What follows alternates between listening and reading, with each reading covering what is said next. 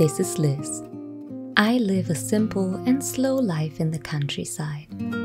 I bought this beautiful 18th century timber frame cottage earlier this year, and I'm currently renovating it. Today, I would like to share how my simple living mindset helps me build the cozy home of my dreams, and how it even helps me save money in the process.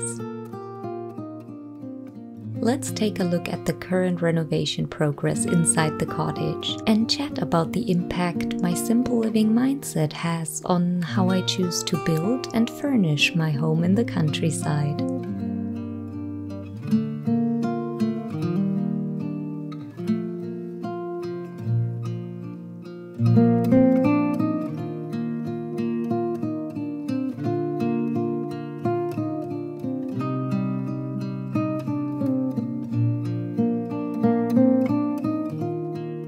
Simple living in its essence is a lifestyle that places the focus on the little and the mundane things, on the essential, on what truly matters, on contentment, purpose, and genuine experiences.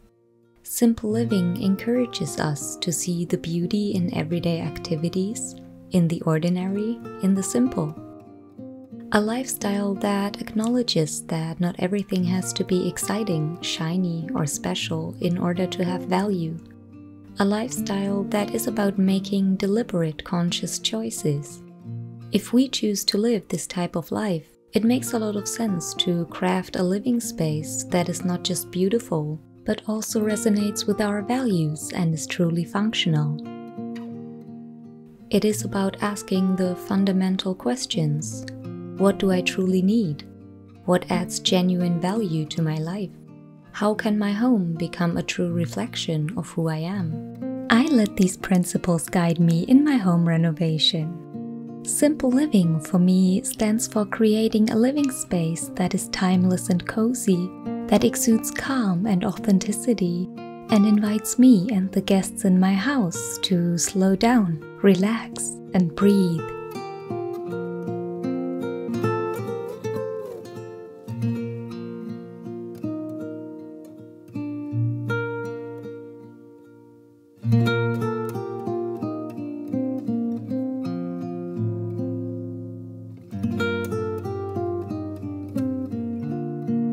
When it comes to my house, my simple living lifestyle will firstly make me focus on what to invest in.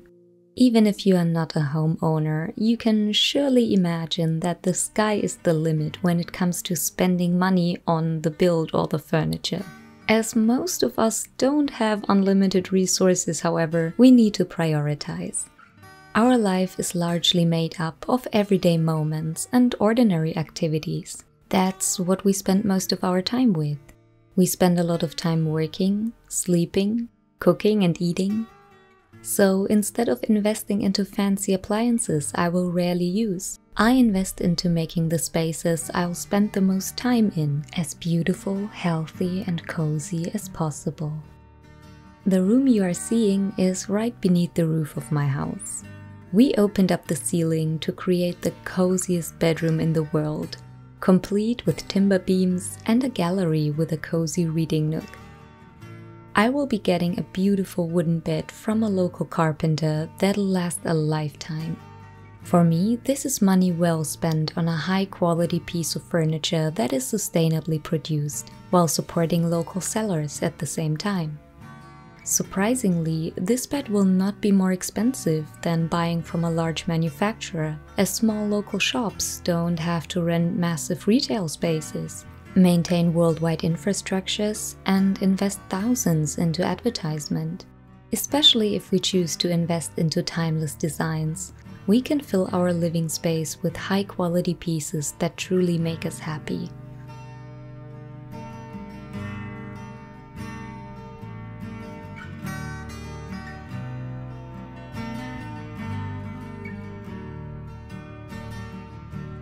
Simple living is also about making the most of what we have instead of forcefully trying to change things. When buying an old house like I did, we must be aware that we are trading its historic charm for the flexibility and comforts of an entirely new modern home.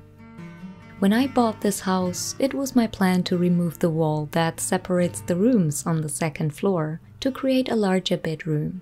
But boy, were we in for a surprise when we tried to remove that wall. Inside the wall, we discovered beautiful original timber frame. The future bedroom is now kind of open and kind of still divided by the timber frame element. I never planned this and it kind of messed with my original plans for this room. But it looks amazing and I'll just run with it. Being able to appreciate even the unexpected and not insisting too stubbornly on bending everything into shape is a simple living mindset that can make us more content with what we have and save us money, as we don't feel the need to change everything about something or something about everything.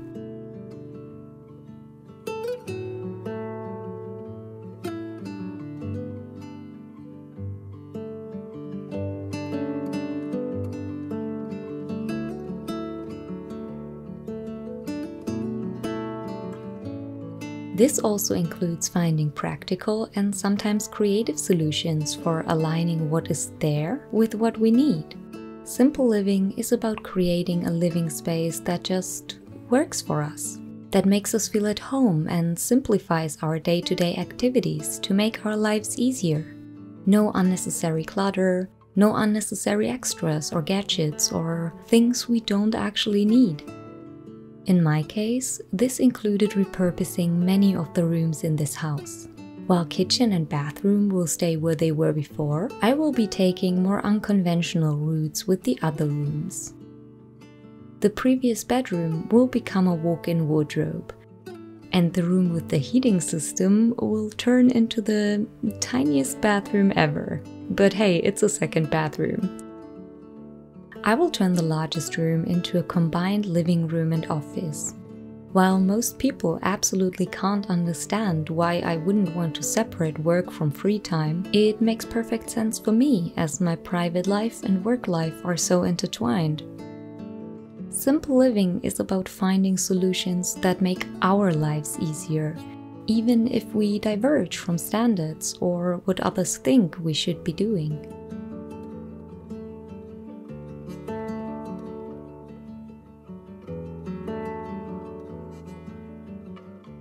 Using what is already there doesn't only apply to the build of the house, to its floor plan or structure.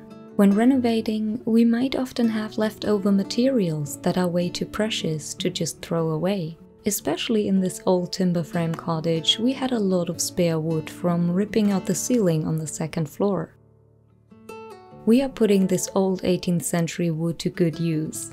The current plan is to build a staircase from it that leads from the bedroom to the reading nook underneath the roof.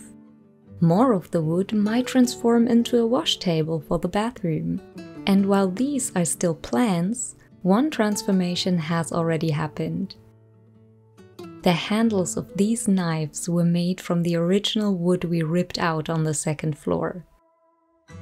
I will give those as a gift to my friends and family who are helping me with the renovation, and one of them is for myself, of course. It feels so good to know that every time I'm gonna use this knife, I'll be reminded of its long history and how it has been given a completely new life after centuries.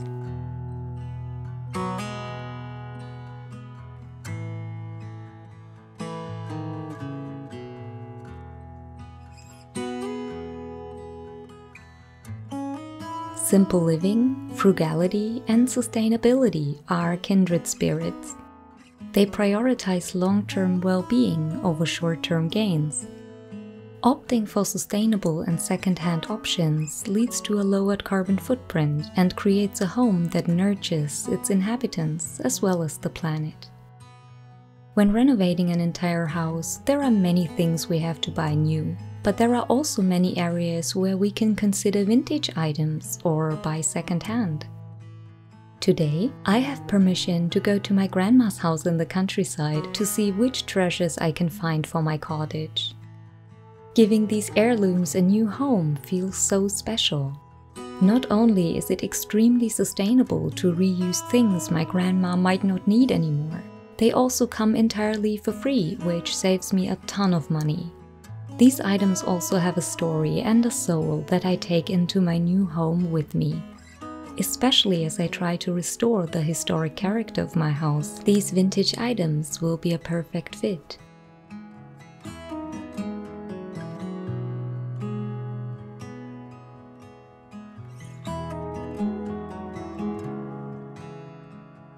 Simple living is also about acknowledging that things take time. Of course, we don't always have the time we wish we had to create our dream home. Each situation is different. I am lucky enough to have no deadline that requires me to move out of an apartment or other factors that force me to complete the renovation quickly. Taking our time can help us make better decisions as we really have the freedom to think things through, be inspired, and change our mind. After the first house viewing, my head was already full of ideas how I wanted to transform this cottage, and I'm even describing them in great detail in my pre-renovation home tour, which I'm gonna link for you. Having a vision is great. Being able to see our future home in our mind's eye is even better. But sometimes this image in our head keeps us from exploring other options we might not have originally thought of. Many of my original ideas have stayed the same so far. Some might change in the future, and some have already changed because I got inspiration from a different source, or because friends, family, or even you, my lovely viewers, gave me input or advice that made me reconsider certain choices. Just last week, I developed an entirely new ambient lighting concept for the space underneath the roof because my brother-in-law took the time to talk it through with me and give me input. Slow and simple living is about taking the time to let things grow and to let ideas develop at their own pace.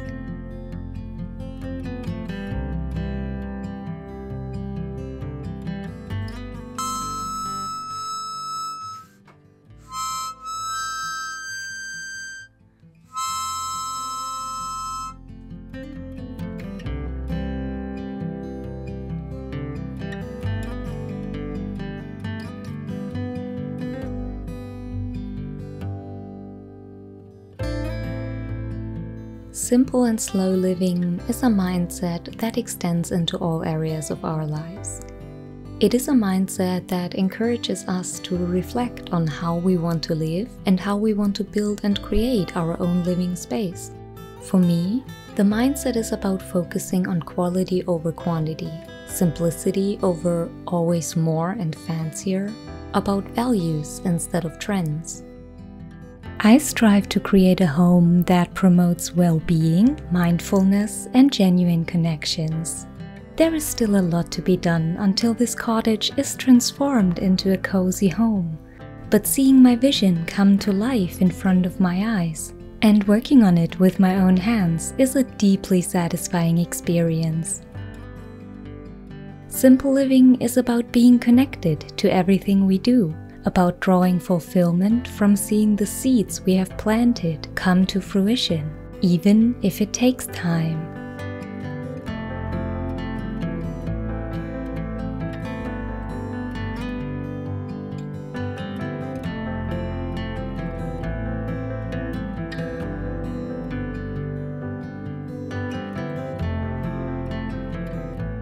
What is your favorite place in your home and why?